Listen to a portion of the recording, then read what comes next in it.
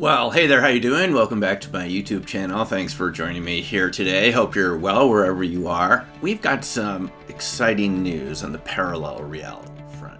This is a particularly interesting topic to me because it's something I got interested in a few years ago as a way to maybe possibly explain phenomena we see around us that are hard to explain, so-called paranormal phenomena, you know, like precognition and resonant viewing and UFO experiences and cryptid animals and things like this. The idea that there are parallel realities around us and that we get bleed through from these other realities.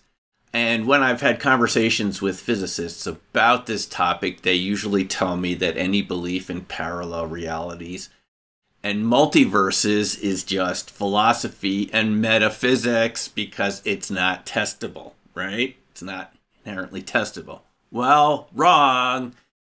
There's another study out now.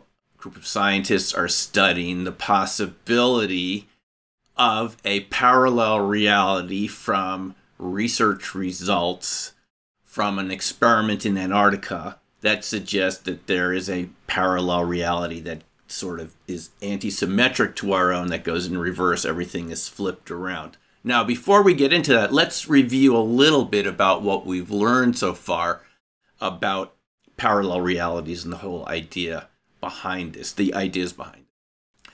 If you've looked at my videos or you're familiar with this topic, you know back in 1957, the first really main scientific formulation of the idea of parallel realities and multiverses came from our friend Hugh Everett, working as a graduate student at Princeton, where he proposed another way of looking at quantum mechanics, what he thought was a simpler version of quantum mechanics. If you're familiar with quantum mechanics, you're aware of this idea that the Schrödinger wave equation, which is the basis for modern quantum theory, suggests that matter is actually made up of probability waves and the energy is spread out in these waves, at least mathematically. And that what we see as matter is actually equally well described as waves of quantum energy. And the challenge has always been with quantum mechanics is if everything that is a particle is also a wave, then why does the universe look so well defined to us? Why does it look solid? If everything is described by a huge range of possibilities, just imagine, if you want to talk about that, shapes and colors and dynamics and energy. If there's a huge range of possibilities associated with every object, as described by the Schrödinger wave equation, why does it seem so structured and formed the way it is? Now, this is known as the preferred basis problem, because if subatomic particles are in superpositions, which means they're spread out over space and time, they're not in one location, they're in different positions simultaneously, why do things look a certain way to us, so objective and so solid and so fixed? This was an issue that really concerned Hugh Everett because the quantum scientists at the time had to say that what was going on was that there was quantum worlds, quantum features only at the subatomic level. At the macroscopic scale, things acted classically, and that would mean that you and I were classical objects too, and that when we observe quantum objects, they kind of collapse to a pointed state and lose their waveform. Well, to Hugh Everett, this didn't make any sense, because if you think about it, you and I are also quantum objects in the sense that we're made of organs and cells, molecules, atomic particles and subatomic particles, which are also quantum in nature. So if we're made up of subatomic particles, which are quantum and equally act as waveforms and particles, then why do we qualify as classical objects and not as quantum objects too? Hugh Everett proposed that the entire universe is a quantum object. You and I are quantum objects, and there is no cut. There is no decisive line that separates quantum and classical realities, that everything is in fact quantum, and that all the possibilities described by the wave equation, the Schrödinger wave function, actually exist, and that you and I have multiple copies of ourselves that exist in all those realities too, which are perceiving slightly different versions than what you and I are perceiving here. They're different versions of ourselves. So Hugh Everett proposed that rather than there being any sort of waveform collapse, what you had instead was a multiplication of different versions of yourself. You could see them as different versions of you. However you would want to see that, there's some obviously different ways of looking at that. And that was Hugh Everett's idea, that everything is in fact quantum. There is only the Schrödinger wave function, which describes not just small things, but big things. Everything in the universe, everything behaves in a quantum way. And the reason it doesn't look spread out like a quantum waveform is because you're only seeing a slice of it at a time, and there's other versions of you since you're in a quantum waveform too, what Schrödinger called jellyfishication. That actually exists, but your consciousness structures it into one slice at a time. Now, more recently, we have talked about the many interacting worlds model. The Everett version was the many worlds interpretation, as it's called. But the many interacting worlds model looks at it a little differently. It says that all these parallel realities already exist from the beginning of time, that there's a near infinite number of parallel realities to our own. But they're not being created at every moment from our observation like Hugh Everett theorized. There isn't this splitting into different versions of reality where we split too.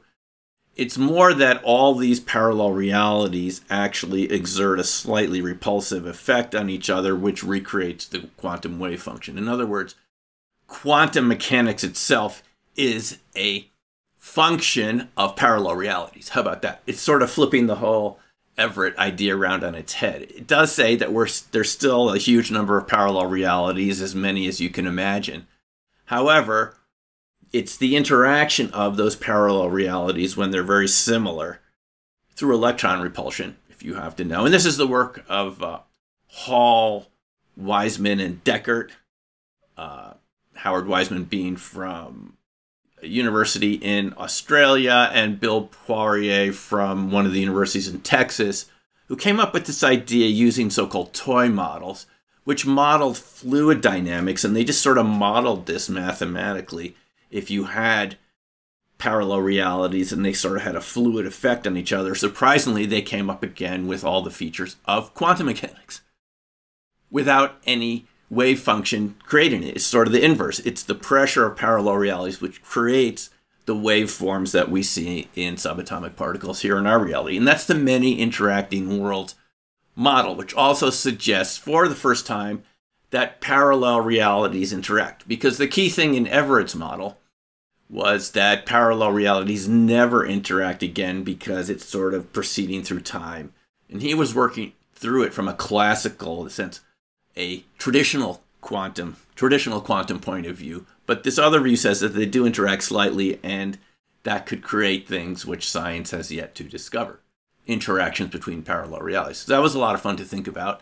And again, a little hard to show that it's exactly going on in reality because we didn't have any evidence. Well, that changed last year with Leah Broussard and her colleagues' research at Oak Ridge National Laboratories, one of the former labs involved in the Manhattan Project in the 1940s and 50s, working with atomic weapons. Well, now they're looking at neutrons and missing neutrons in our universe, something that was first noticed by Li and Yang working at Brookhaven National Labs in 1957. Li and Yang were working with this idea of so-called charge parity violation, that you don't get this symmetry that we should see when you look at neutrinos. There are these missing right-handed neutrinos.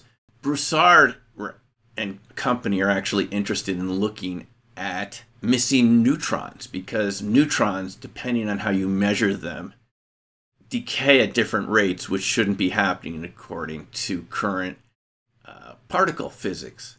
And the theory behind the missing neutron masses, about 1 in 100 neutrons, is missing from our universe.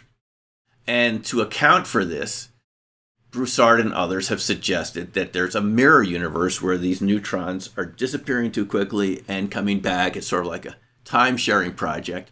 The missing neutron mass would explain dark matter as we see it. And as it turns out, the amount of missing neutrons corresponds exactly to the amount of dark matter we find in our universe, about 5 to 1. So Broussard and others have suggested that perhaps there's a mirror universe where there's 5 times as much matter as in our own universe. And the matter in that other parallel mirror universe, the mirrorverse, creates exactly the 5 times as much dark matter as we see in our universe. So that's one level where we could start seeing results. The tests are going on right now to see if you do get these missing neutrons in the amounts you would expect if this theory is correct. So there's some empirical evidence that could show that we're surrounded by one parallel reality. Now, this latest experiment comes from Antarctica, as I mentioned a few moments ago. And this comes from looking at neutrinos. And when they were reviewing data from this so-called ANITA experiment, Antarctic Impulsive Transient Antenna experiment, they found the signatures, the energetic signatures of neutrinos that were not behaving the way neutrinos normally do in our universe. Neutrinos come from other galaxies, they come from our sun, and as you know, like about 1 billion go through your hand every second. They're so tiny they never hit anything. But in this case, they found a couple neutrinos coming the wrong way through the center of the Earth.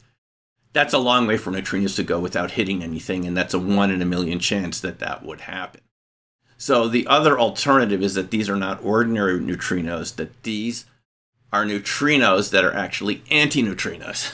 And where would antineutrinos be coming from? Of course, a parallel reality that is exactly is symmetric to ours or is reversed. Everything in this reality would be reversed. And things would be backwards, time would be going backwards. It's like one of those Jimi Hendrix songs where all the sounds are going backwards. Even the Beatles played around with that occasionally. So this is a universe, another universe that's going in reverse of ours, that's generating these missing neutrinos that we haven't been able to find. These are right-handed neutrinos. And no one knows where these neutrinos are coming from this experiment in Antarctica. So again, just like in the Leah Broussard neutron experiments at Oak Ridge, we don't have all the data yet to know conclusively that this is what's going on. But another interesting thing about this particular experiment is these antineutrinos perfectly explain the amount of dark matter we have in our universe, this missing matter that holds galaxies together, because the energetic signature of these neutrinos, it's very small. It's like billionths of a volt, which is about the equivalent of a tennis serve, according to what I understand about it. Same amount of energy. It's precisely the amount you would need to explain the dark matter that we see in our universe. So we have some very interesting connections here between this unexplained dark matter, which is the majority of matter in the universe, which no one's detected the source of yet, and mysterious neutrino particles that don't have any conventional explanation, that would turn physics sort of upside down if it were true. And it's very exciting again, because now we have 2 experiments that could show that parallel realities exist. And so the main point of this is the study of parallel realities has gone from being something that's just theoretical, where we're told that there's no way to verify it, metaphysics, philosophy, blah, blah, all that, to now experiments where it would be a reasonable explanation to say, since we can't explain the missing neutrons in the Oak Ridge experiments or these antineutrinos in these ANITA experimental results from Antarctica, then the most reasonable thing to say, the most reasonable explanation would be parallel realities interacting with our own reality, which are creating these sort of anomalies that we see in particle physics. So again, we'll have more to talk about this soon. This is sort of a very brief summary of what this is all about, but I think it's very interesting. And again, it shows us that a lot of the phenomena we've been studying here could actually have a very sensible basis in a newer type of physics. Okay. Take care for now. Hope you enjoyed that. Feel free to put your comments in the box below. We'll talk to you later, and take care. Bye.